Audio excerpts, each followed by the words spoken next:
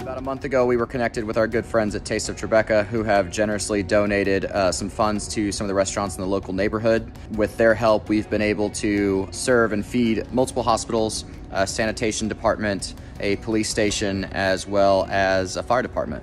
We've also been able to take care of those that are on our city winery family.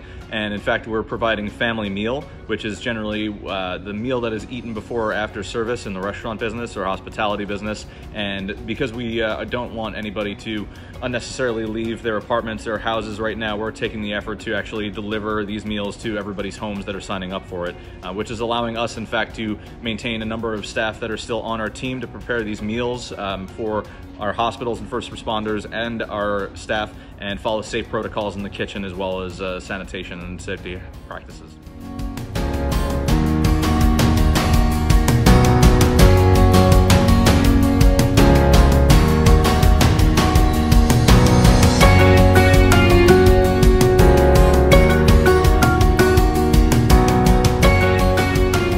We're so incredibly proud to be able to do what we're doing right now.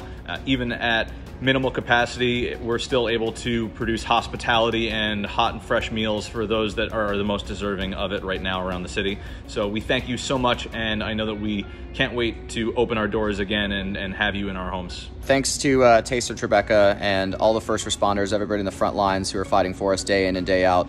We appreciate you. Those of you watching, stay safe. We will open our doors for you soon. Thanks, everyone. Stay healthy. Take care. Bye.